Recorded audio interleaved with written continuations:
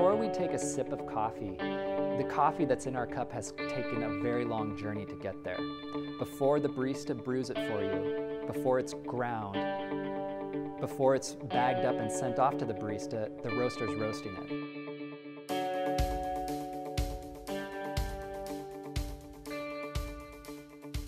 Before the roaster roasts it, it's in this dried green, beautiful form that comes in bags from origin. And when I think about specialty coffee, I think about that quality. I think about coffee from its inception to its completion. Excellence at the farm level, straight on through the cultivation, the processing, and then the preparation. It's great to live in Portland because there are so many options. Wide distribution through the city has helped create a sort of enthusiasm and a knowledge of coffee that permeates more the general population than you get in other cities.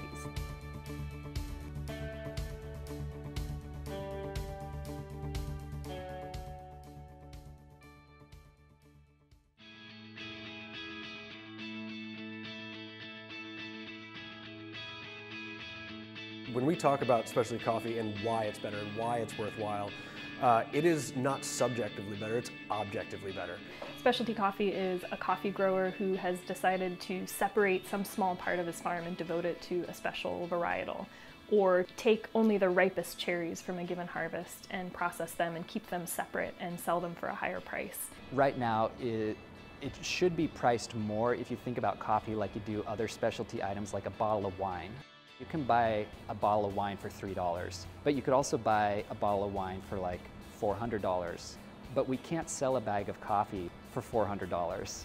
You want to make sure that you're paying the farmers a fair wage, you're paying the pickers a fair wage, you're paying your baristas a fair wage and your roasters a fair wage, and that everybody is winning. And you're seeing with the specialty coffee industry, you're tasting much more where the coffee is from now, as opposed to just something that tastes like coffee. As a roaster, you get in new green coffees constantly. Could be every month, could be every 3 months, could be every 6 months, but you're constantly getting different coffees from different parts of the world. Farmers will send us coffee, send us green samples. Farmers we've never heard of, they've heard of Ristretto, and they like what we do. They like our brand, they like our emphasis on quality. Din Johnson, the owner, will sample roast the coffee. I'll set up a cupping and we'll cup it to see if it's something we really like. And if it is, then Din will begin to build the relationship with that farm. Most roasters will write a profile for every new coffee they get in and decide what they want to do with it after they throw it on the cupping table or try it as espresso or however your method might be. Our main objective is to be able to replicate what we've done, be able to produce the same bean the same way every single time. Consistency in coffee is the hallmark of excellence. You can't one day be on point and have the most magnificent coffee experience ever. We joke about you can't go to a restaurant one day and have a filet mignon and then have chopped steak the next day, and you're like, wait a minute, I just had filet mignon, what is this? So it would be far better to just serve a straight up sirloin every single day, and people know what to expect, they know what that is, and that's why you start looking at the success of a lot of places like Starbucks. At least people know what they're going to get. And hopefully with the specialty industry, where we find ourselves now is they know what they're going to get, but it's going to be infinitely better than what they can get there.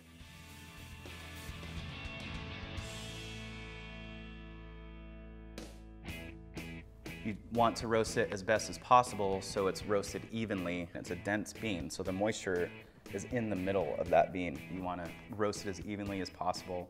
You're kind of just trying to get a delicate balance of sweetness without over roasting or under roasting. You over roast something, it's going to be oily, and you're going to taste the roast and less of the bean. The way we roast coffee, we like to roast coffee to the point where the sugars begin to develop, so it begins to balance out the sour, acidic notes that you get in a lighter roast coffee, but we don't roast it any further to the point where the coffee starts to break down and it becomes burnt. If you under roast, you might just be tasting like oats and grassiness, which is, you're actually tasting the green side of the bean.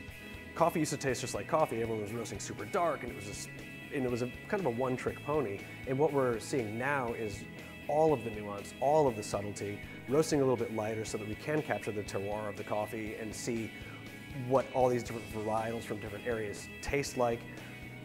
And it's exciting to see that evolution is got miles to go before we even approach where wine or even beer or distilled spirits are.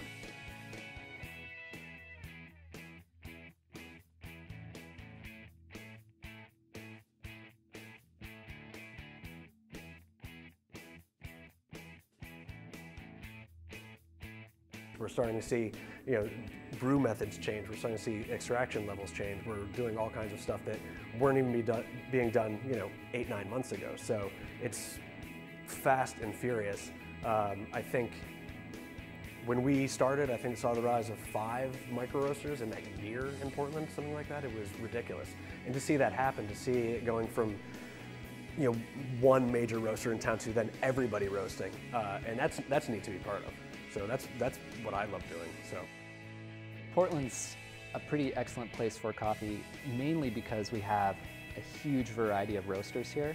We have a full spectrum of roasting styles here in Portland. The coffee that we're drinking these days is no argument. It's roasted better, it's prepared better, it's extracted better. It is objectively more delicious than it ever has been.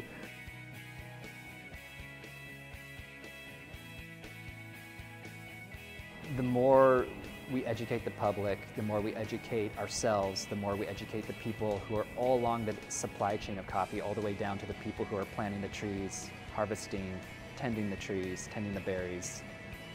It elevates it and improves it. And if we don't do that, it never gets better for anybody involved. I think you go because there's attention to detail, attention to design, attention to flavor, and it's all sort of put together in a package that is it makes your day a little bit better. The evolution of specialty coffee and where it stands now, we're still in its infancy. And this is why it's kind of a fun time to be involved, because we don't know what the future's going to hold. We don't know the staying power of what we're doing. We don't even know if it's going to be viable necessarily in the future, and what the cap out on some of the prices and this and what people are willing to pay and experience. So we hear a lot about the direction that coffee's going.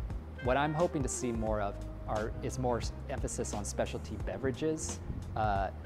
Having cocktails made with coffee is the fourth wave style of coffee creation. That's really fun. It's really fun for the consumer, it's really fun for the cafe, it's really fun for the barista. It looks like more and more places looking like Portland. So the coffee scene that Portland has expanding to places like Dallas or Cleveland. So I think that's going to keep happening. I think part of what happens with specialty coffee is you have people come in as baristas. They're just getting a job for whatever reason. They're musicians or students or whatever, and they need to pay the bills. And they get totally captivated by this thing, and they realize, I wanna do this. I wanna make a life out of this. Coffee culture now just sort of is specialty coffee culture. Everything has really changed in the last 10 years.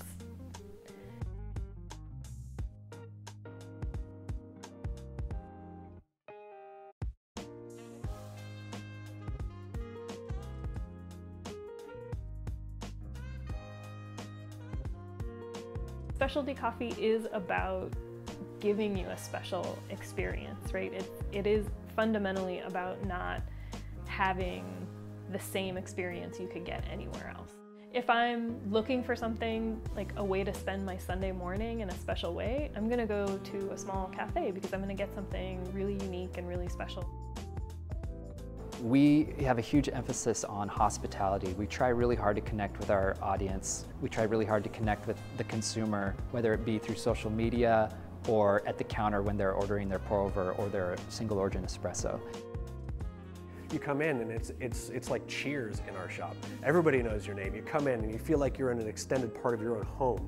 This is the last stop, on your way out the door. This is your living room. This is or your foyer or whatever. You're like, oh, now we're going out on our way, and you get this one last stop, and it's not just about getting a really good cup of coffee, because you could do that at home, but it's more about the experience that you have, that nice little social engagement, you know, something to put a smile on your face as you go out to face your day.